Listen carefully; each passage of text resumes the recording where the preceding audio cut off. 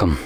In front of me is a NUBIA Red Magic 5S, and today I'll show you how you can boot this device into recovery mode. So to get started, you want to hold power key and from there select power off.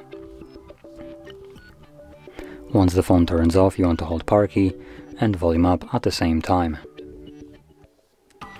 And whenever you see the red magic on the screen, there we go, you can let go of those keys and wait for the language selection to show up.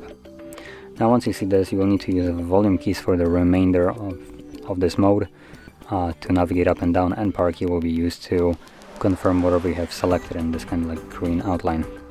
So anyway, I'm going to choose my language, and there we go. As you can see, we are now in the recovery mode with a couple options. So we can install updates from here, we can wipe data, which also includes wiping cache partition and the actual phone. And then we have also reboot and power off option. So generally we have just kind of like one or two options here that we can utilize. Anyway, to leave this mode, I'm just gonna stick with reboot. You can also pick power off, but then you would need to turn on the device manually. So yeah, I'm gonna stick with reboot, confirm that, and this will now take me back to Android.